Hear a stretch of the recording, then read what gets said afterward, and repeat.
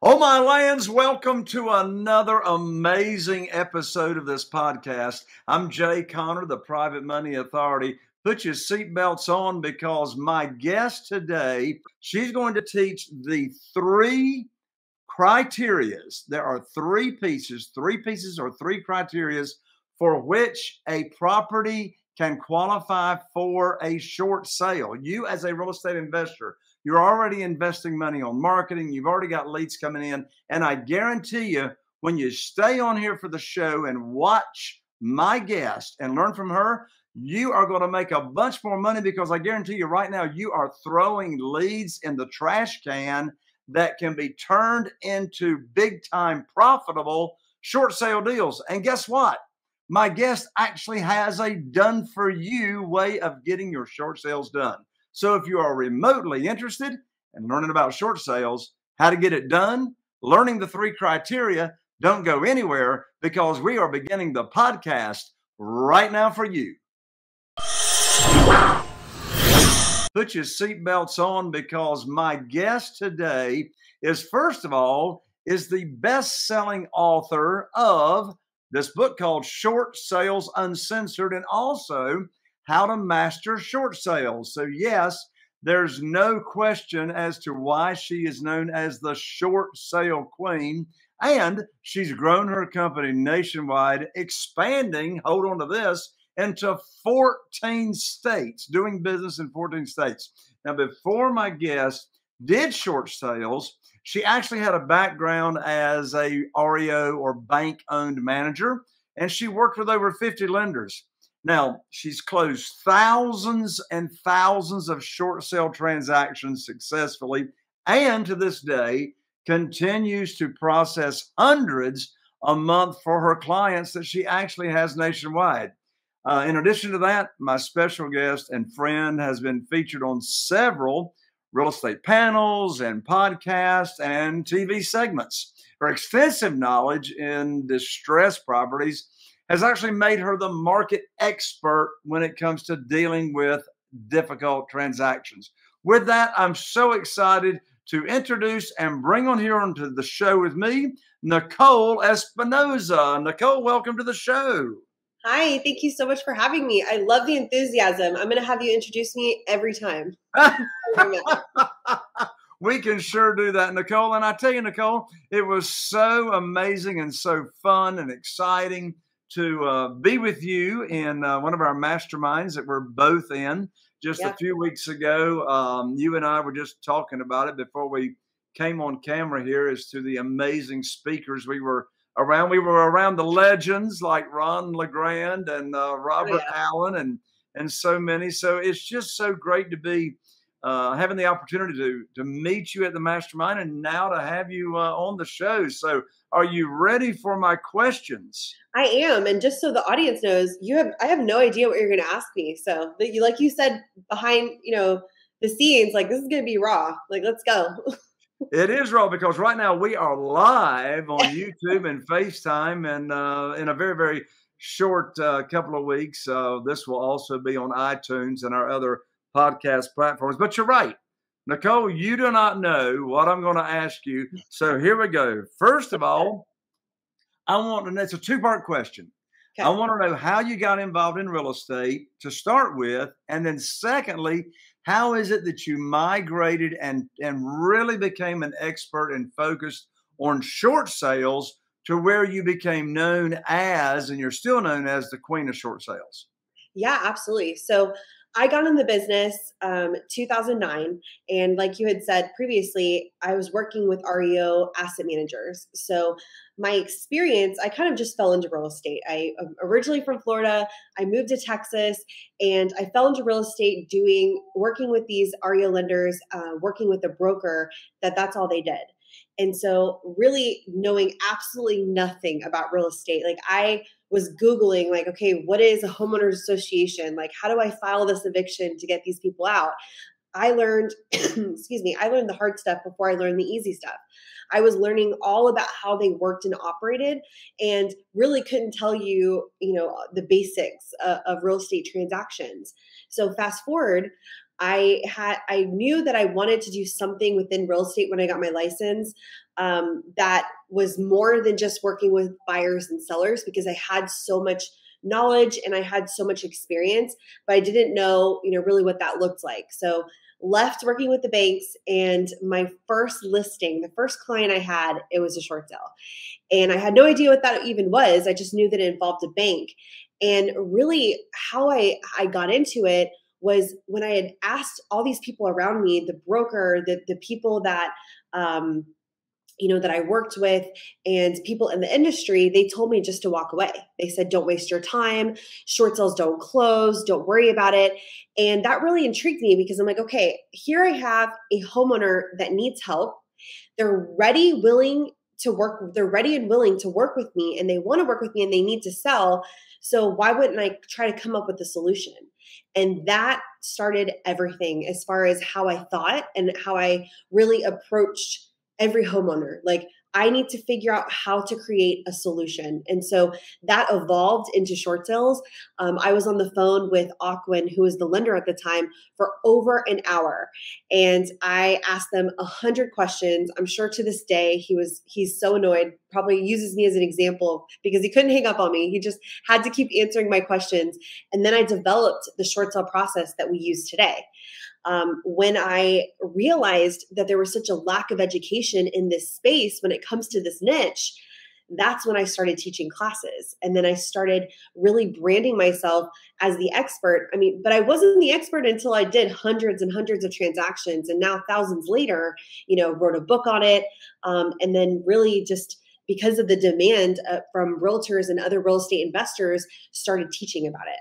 So that's awesome, Nicole. Let's make sure all of our audience understands what a short sale is. So what in the world do you mean when you say this is a short sale, or this has the potential to be a short sale?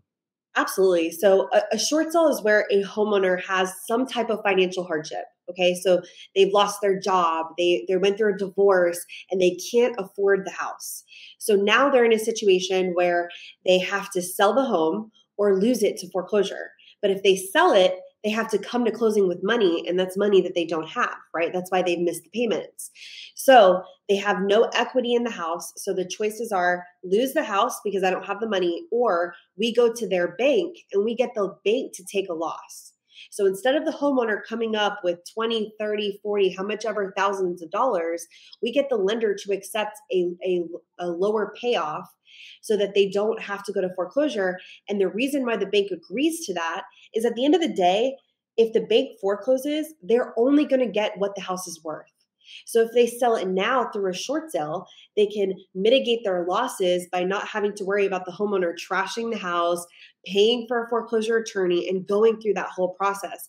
You have a homeowner that's willing to cooperate, maintain the home during the process, and then sell it for the highest that they can.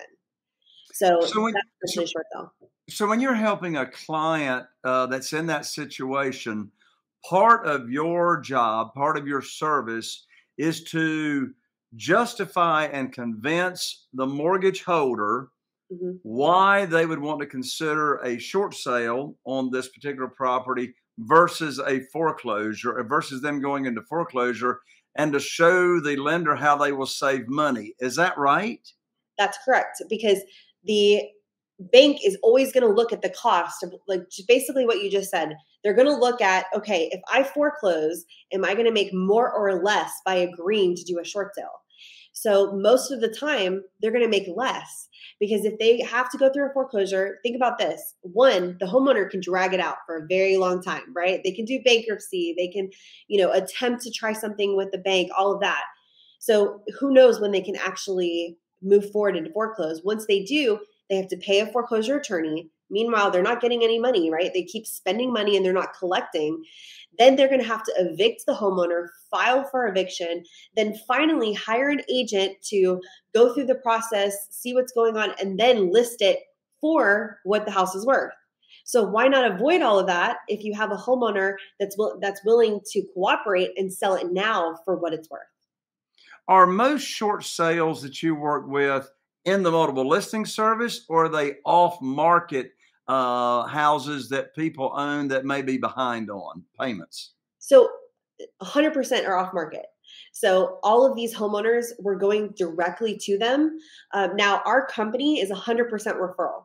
So we have real estate agents and real estate investors all over the country who come across a client or a potential homeowner that's off market, that's in this situation and can't afford it, and they refer it to us. So in those situations, like let's talk, this to real estate investors, right? They're doing direct marketing on a high level, right? They spend a lot of money getting that data, and then they're getting those clients. And then when the numbers don't make sense and they don't fit in their buy box, what do? They throw away the lead, right? Because the deal doesn't have equity.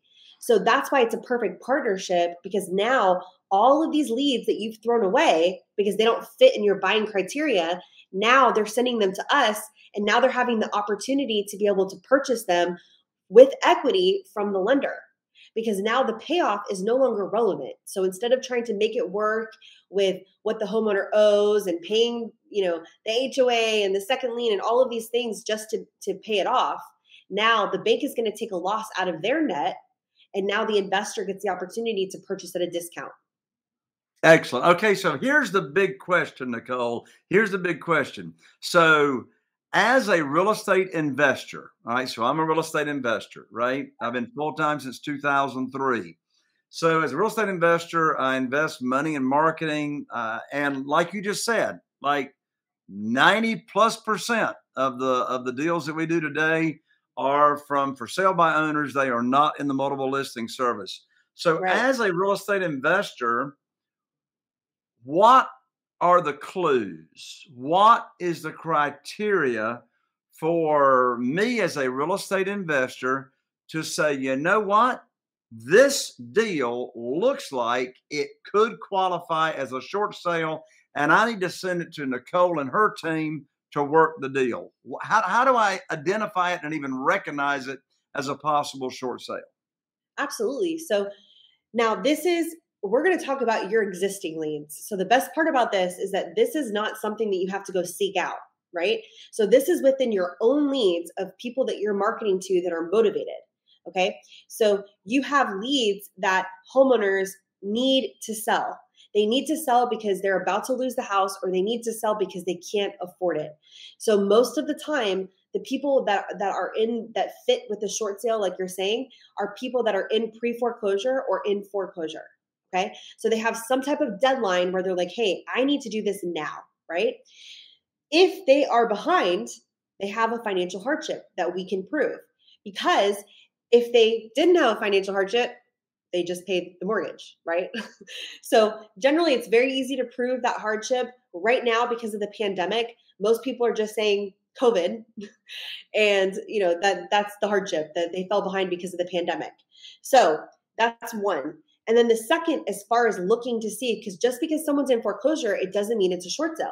So we work a lot with pre-foreclosures, and right now in this market with the inventory shortage, there are so many homeowners that have to sell now, and it's perfect for investors, but they actually have equity, so they don't have to go through that process.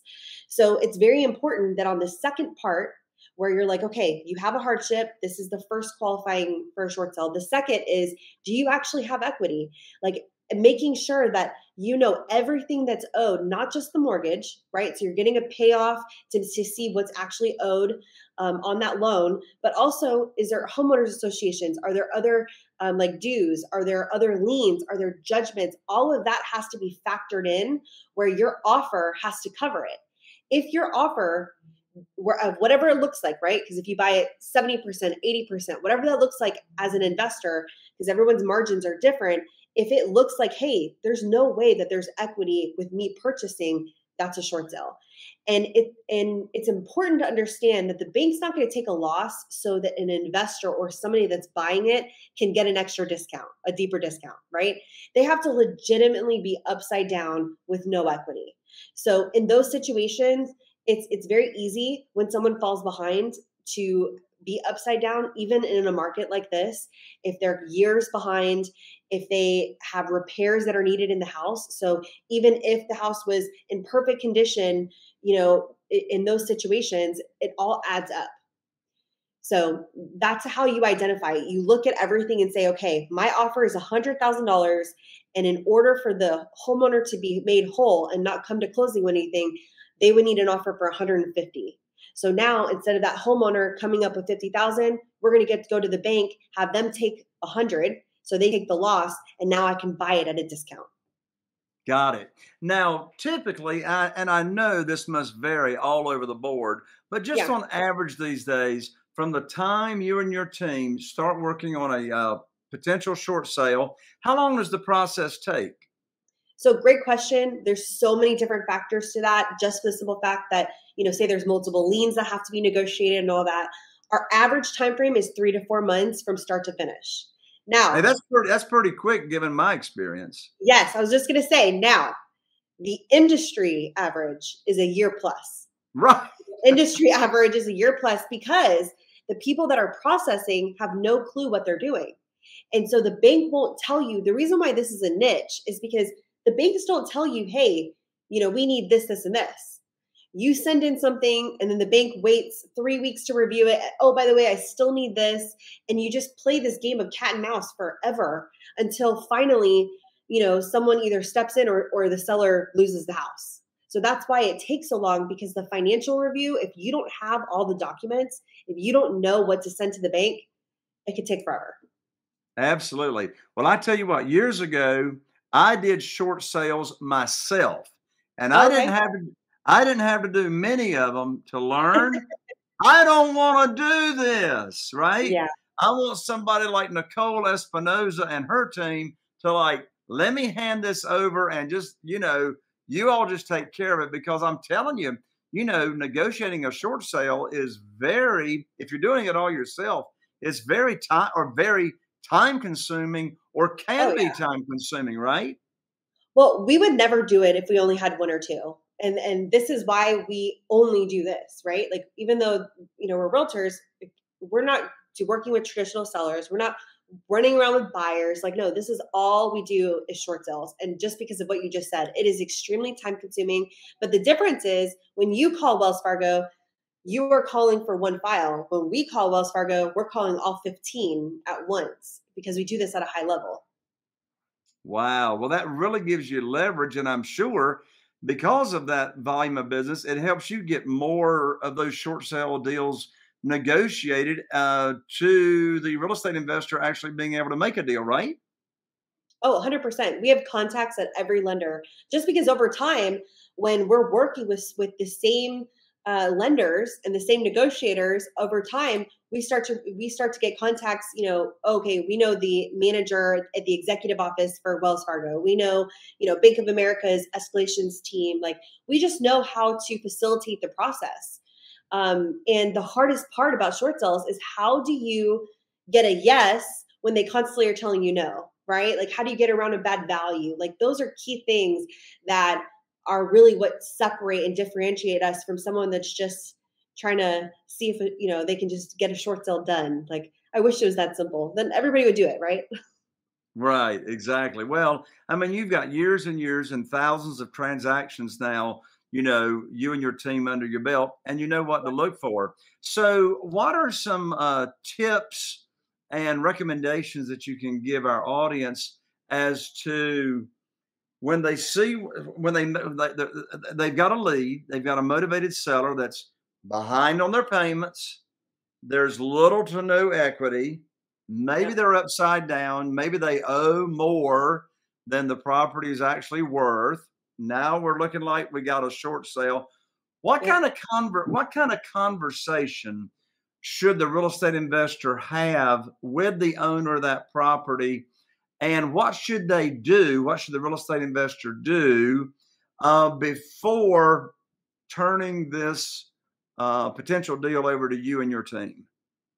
Yeah. So, I mean, here's the deal. The hardest part is getting the data or getting the leads, and then getting them like at building rapport, right? Like, you got them on the phone. And if you're right there already talking to them and you realize that it's a short sale, that's where you're going to say, hey, we still are able to help you, even though this is how much you owe and it looks like this might be a short sale. We're going to send you over to our team. This is what they specialize in. This is all they do. And it's important to have like that warm pass off, because you've already done the hard part of building rapport. What we don't want to happen is, you're like, okay, we'll see what happens. And then you send us the homeowner's information, or you give the homeowners our information, and nothing ever comes from it. We want it to be as efficient as possible, because what you guys need to understand is that when you're talking to people in this situation, there's a very small window of motivation and cooperation. Like it's so true. Like they probably called you back, and that's it. That's their capacity, is that one conversation. So you'll have 24 hours to really get them on board and get them engaged. They're not in this situation, because they're trying to be proactive here. They're in this situation because they have their head in the sand and they've done absolutely everything to avoid the foreclosure. And now they have to do something because there's a sale date, or something's going on. So it's important that once you have them engaged, that you're sending it to us right away. We make it super simple. You just go right to the website. You put referral lead, it goes right into our CRM, and they get contacted within 30 minutes. Because our entire company is based off of referrals, this is something that once you're in our system, like we have sellers that sometimes it's not right away, and we're still following up with them. They're on drips where we check in every 6 months. We do a really good job of educating these homeowners so that they don't feel like we're trying to sell them on anything. We're here to be a resource for the community, for the homeowners, for the investors. And what that does is that it builds such a solid rapport where these homeowners want to work with us, where they want to go through the process. So it's important, to answer your question, that it's a warm handoff, and that once you realize that you send it to us sooner than later, because if they do have a foreclosure date, our focus is going to be stopping the sale date so that we can actually have time to work on the short sale. That absolutely makes sense. Hey, just in case, Nicole, some of our audience has to leave the show a little bit early, I want you to go ahead and give out your contact information, because I know we got a ton of real estate investors that have got opportunities coming across their desk that they're missing out on without having the way to contact you. So how can how can real estate investors get up with you to help them with the short sale process to close more deals? Absolutely. So they can go right to our website, thessqueen.com. It's also on the screen. And then you can go for free education, go to our YouTube. And our YouTube is theshortsalequeentv.com. So theshortsalequeentv.com. Either way, you'll have our information in both of those places. So if you just want to call our office and just find out our process and how we can have a relationship, give us a call. Our information's on the website. I always tell people, and this is how I built my brand and my reputation, if you just want to run something by us, even if you're not sending us the deal, we're happy to help and be a resource for you and your business. That's awesome. So one more time, folks, she's got two websites. Nicole's got two websites. That's www.S for short, S for sale, queen.com, the ssqueen.com. And the other website that she has is www.theshortsalequeentv.com, theshortsalequeentv.com. Now, let me ask you this question. Sure. Nicole, when a real estate investor has a short sale deal or a potential short sale deal, you and your team negotiate it.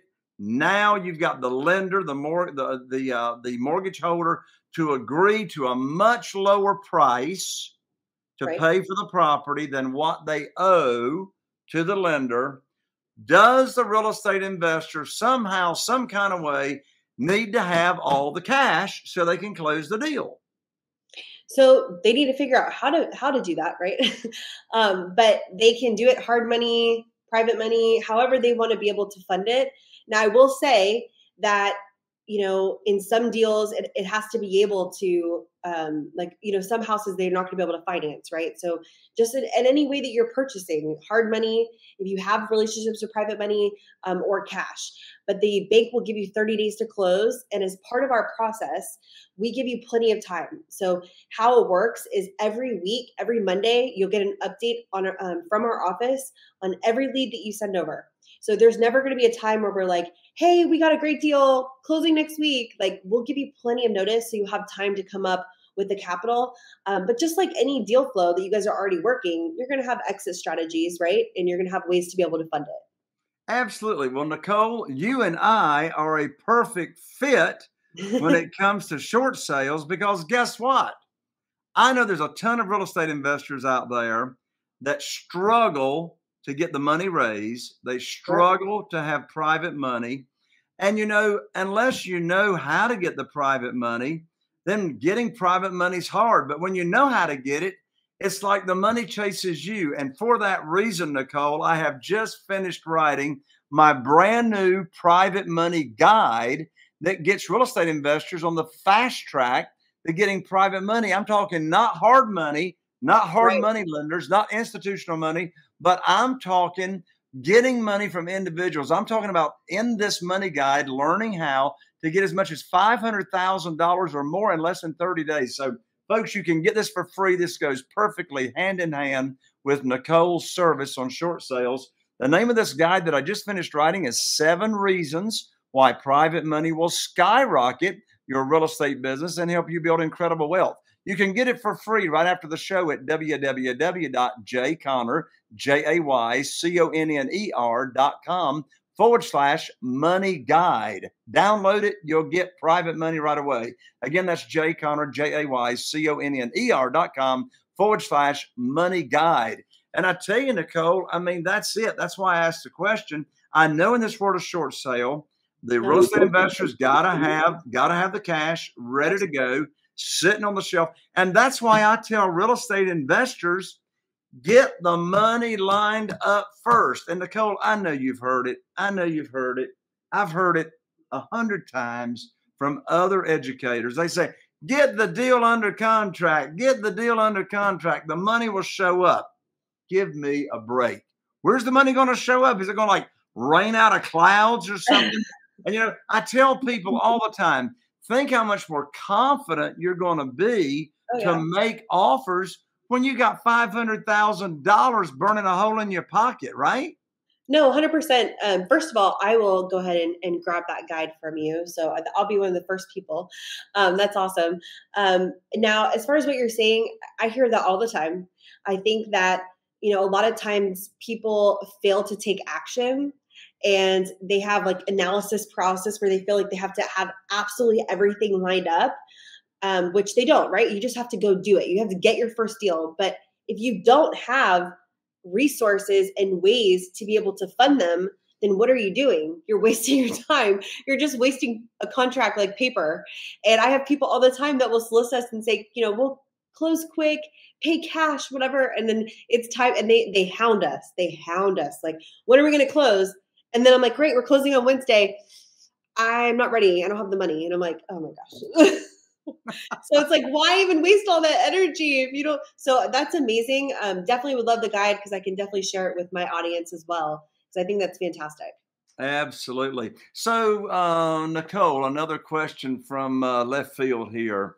In your experience from hundreds and thousands of short sale deals, what would you say is like one of the most common mistakes a new real estate investor makes in this world of trying to do short sales?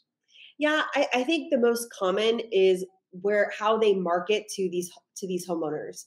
And what I mean by that is a lot of times, and this is just sales, a lot of times people market what they think is important instead of trying to view it as a consumer. So they say things like, hey, I'm going to buy your house cash and don't worry, I'm going to close in 7 days and da da da. And the homeowner's like, oh my God, that's absolutely not. That sounds terrible. Like, I have nowhere to go. And this is terrible. And yes, the investor most likely would have, extended it and, probably come up with a solution, but they cut themselves off at the knees because now you immediately turned off this homeowner because you didn't try to approach it as, hey, I have options for you. Instead, you assumed like this is what's going to be attractive to you on why you're going to contact me.